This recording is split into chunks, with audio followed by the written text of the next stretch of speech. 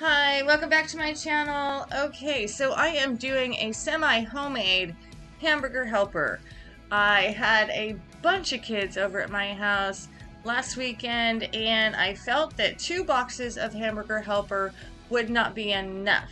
Now, this meal costs 93 cents a person. The whole meal costs $9.25, but I was able to feed 10 people off of what you see me cook right now.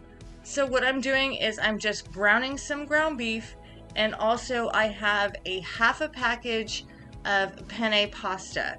There is my ground beef and there is my penne. That was the extra ingredients that I honestly put inside of my semi-homemade hamburger helper.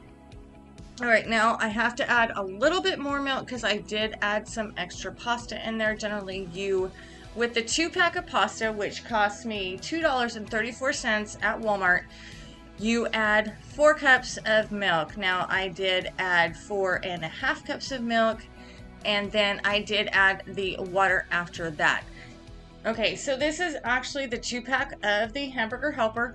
What you have to do is you just have to add in, after you put your milk and your water, you're supposed to add in your noodles and then the 2 sauce packets. Now, do you guys really like hamburger helper? My kids grew up on it and they absolutely loved it. It's like my last meal. Hot dog paprikash, they honestly love that too. I will put that right up there for you guys to see if you guys want to watch that one. But they grew up on hamburger helper, just the cheeseburger macaroni. They don't like anything else. But it's really easy, it's really simple, it's really quick, and if you make it like I am, where you add some extra stuff to it, it can go a long ways. Now, the only thing you have to do with your hamburger helper is you have to let it cook. I think you have to let it cook between 12 and 18 minutes. I had to let it cook a little bit longer than that. But Gavin came up to the pot and he's like, "What is this?" And he looked inside and he was like, "Oh my God, Mom, you are making the best meal." So right now, all you have to do is just keep turning it. He said it looked a little runny, but I'm going to fix that in a little bit. But honestly, it's a really good meal.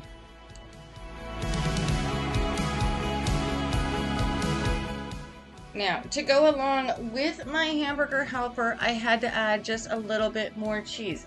This cheese only cost me about $1.20. I did get the bag of cheese for $7.48, but if you divide that by what you're putting in the pot, cheese was only $1.20.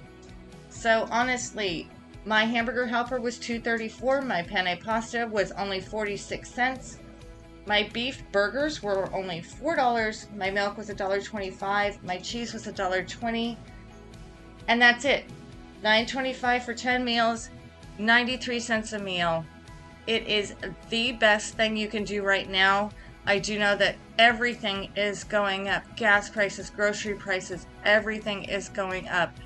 But this, it's really good. I mean, it's got your protein, it's got your carbs.